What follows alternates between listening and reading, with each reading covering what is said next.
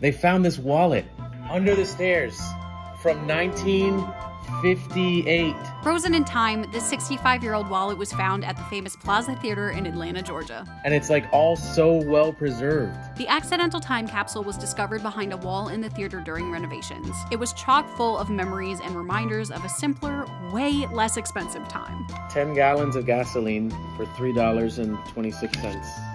Theater owner Christopher Escobar and his wife were able to track down the family of the wallet's original owner, Floyd Colberth, and reunite them with this piece of family history. Look at this beautiful little girl.